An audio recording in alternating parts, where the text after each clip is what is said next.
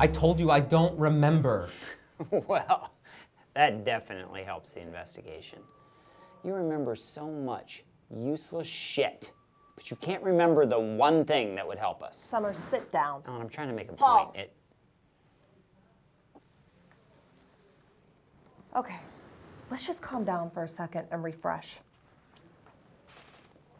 I know it must feel like you've explained this to us 1,000 times, but can you please help us understand your condition? Prosopagnosia. Prosopagnosia. Yeah, whatever. It's basically face blindness.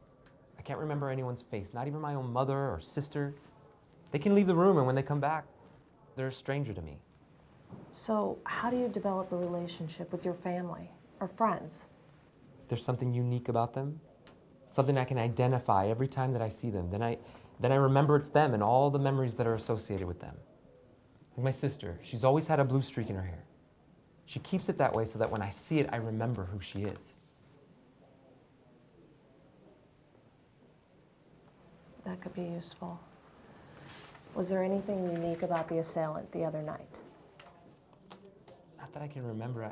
He had on all black and he had a hat on, so I didn't really get to see much of anything most of the time. Let's just go through what you saw again. I heard a strange sound, like a scream.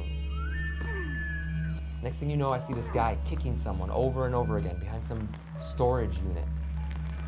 It sounded like a guy beating a woman from what I could hear.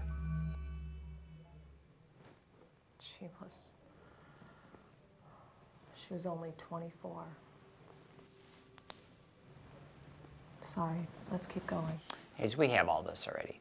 Everything he's been saying, we got it covered in the notes. We need to go through it until we know without a doubt if he knows anything or not. This Prosopagnosia story is probably bullshit anyway. He probably just didn't even see the guy's face. It's not bullshit. Oh, it's a fucking joke then. We've got a witness, doesn't even know what his own fucking Summers, sister. you need to calm down. What's the point? It doesn't matter what I say or do. I can walk out that door, come back in, he won't remember who I am or what the fuck I've been saying. Summers, sit the fuck down.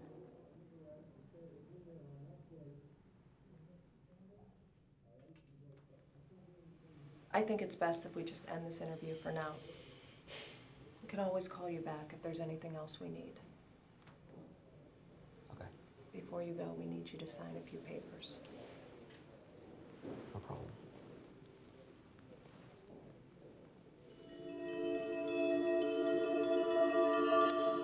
Summers, can you go get those?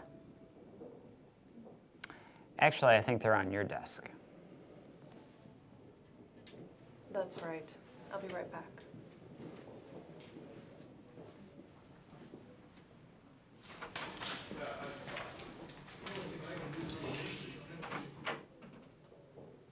You know, that girl you saw beaten to death, such a young girl.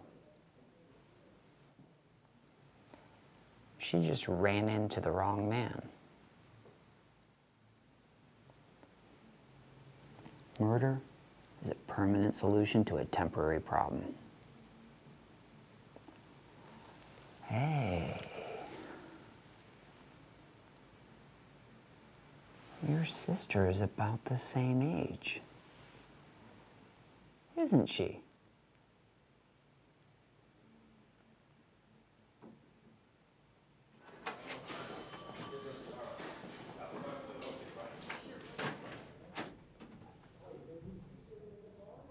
All right. If you could initial here, sign and date here to confirm everything you said is true.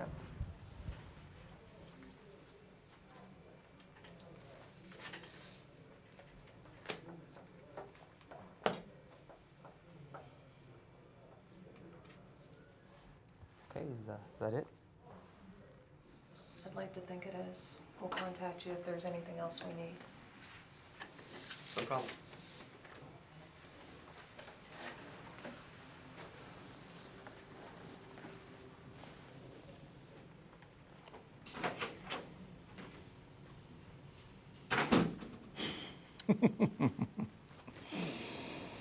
I don't think we have anything to worry about.